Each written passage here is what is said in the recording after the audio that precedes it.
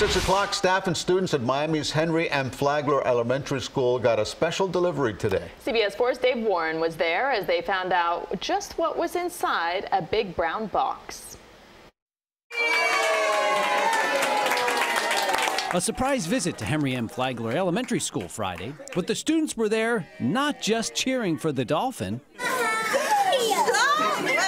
It was inside these boxes the students also found new computers and other supplies donated to help build their science curriculum.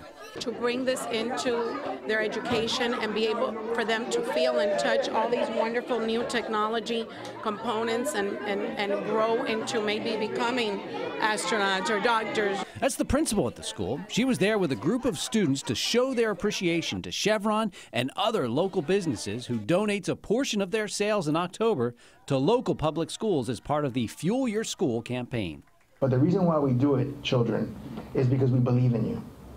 And we want you to be successful. Now with these tools, these students have a chance not only to envision a better tomorrow, but to create one as well. I like learning in the websites that my teacher has told me, and it helps me study and learn. And now you have all these new computers to learn a lot more, right? Yes. It's by providing these opportunities to public schools across the area that these students will become as successful as those who are now giving back.